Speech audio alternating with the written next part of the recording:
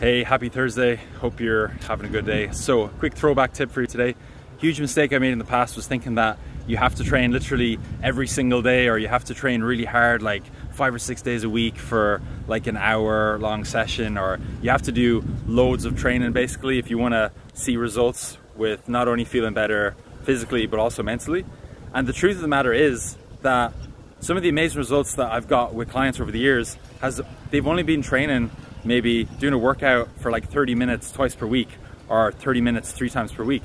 Because the key thing is that when you take a holistic approach and you're managing your stress, you're managing your food, you're improving your sleep, you're improving your energy levels, you're working on not emotion leading and manage stress in a positive way, and you're working on taking a fully holistic approach, training then becomes just one part of the pie, just one element, but it's not the be all and end all.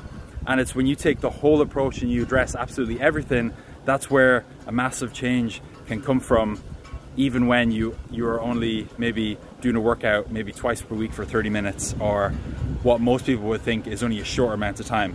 Because it doesn't really matter how much you train, but it matters how efficiently you train for the time that you're actually doing a workout. That's the key distinction. So yeah, just want to shoot a quick video on that.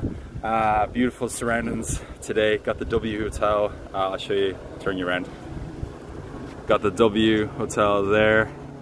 This is probably like one of my favorite spots in Barca. It's just like heaven. But I hope that video was helpful. If you got any questions, let me know. Drop a comment down below, and hope you enjoy the rest of your day.